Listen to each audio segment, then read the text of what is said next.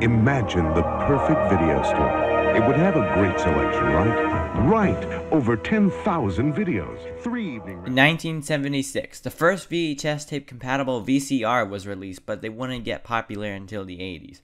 Though most movies were expensive to buy on VHS, and they ranged from $70 to $90. Even if you could afford them, you probably wouldn't want to waste $90 on a movie that you may or may not like. So most people would rent them from a video rental store such as Hollywood Video, Family Video, Movie Gallery, Hastings, and Major Video.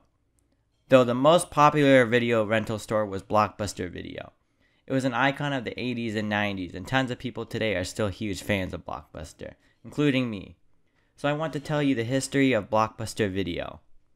First, let's talk about a guy named David Cook. David was trying to sell software to the oil and gas industries in Texas, but it wasn't very successful. David's wife, Sandy Cook, wanted to get into the video rental business. So David started studying the industry and eventually bought a video store in Dallas, Texas called VideoWorks. There were some problems though. David wanted to decorate the interior blue and yellow. VideoWorks said no.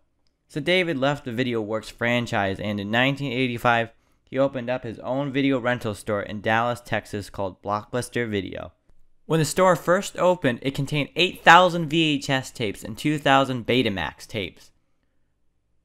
Later in 1987, a guy named Wayne Huizinga wanted to get into the video rental business, so he acquired several Blockbuster video stores, and he's the main reason Blockbuster expanded so fast. There was a new Blockbuster video store being opened every 24 hours thanks to him. Though Wayne was worried about how new technology could threaten Blockbuster, such as video on demand and the growth of cable television. In 1994, Wayne sold Blockbuster Video to Viacom for $8 billion. In 1996, the Blockbuster video stores were renamed to just Blockbuster, and they slightly changed their logo. In my opinion, I prefer the old logo. Now let's talk a little bit about a guy named Reed Hastings. Reed rented a movie called Apollo 13 on VHS, and he had it for 6 weeks and was charged a $40 late fee. Reed decided to create his own company, and his company was called Netflix.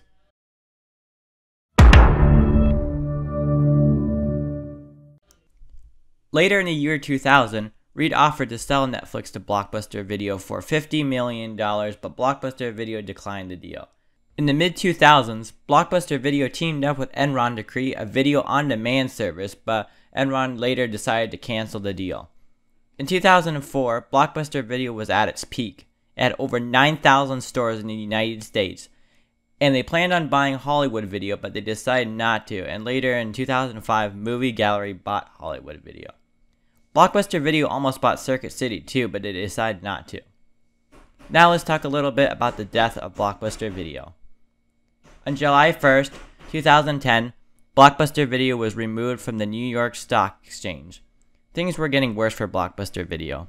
On September 23rd, 2010, Blockbuster filed for Chapter 11 bankruptcy. This network bought Blockbuster Video for $500 million on April 6, 2011. In 2014, Dish Network shut down all of their corporate-owned stores, but most of the franchise stores stayed open. Currently, there's only one Blockbuster Video store remaining, and it's located in Bend, Oregon. The last store is a huge tourist attraction in Oregon, and it's actually very popular. The owner of the last Blockbuster plans on keeping the store opened. On August 5th, 2018, I created an online petition and Instagram account to make the last Blockbuster Video a landmark. Currently, the petition has 1,419 signatures. It's up to the owner if he wants to make it a landmark or not. In 2019, a lot of stuff has happened for Blockbuster. It made an appearance in the movie Captain Marvel. A website called freeblockbuster.org has created a Blockbuster newspaper type stand where you can take movies or donate movies. There's a music video about the last Blockbuster. A clothing store in Los Angeles has decorated their store and made it look like a mini Blockbuster. A documentary is currently being made about the last Blockbuster.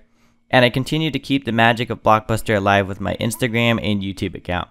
Even though Blockbuster was annoying at sometimes with their late fees, and they made some stupid business decisions, you just have to remember the good memories of Blockbuster Video.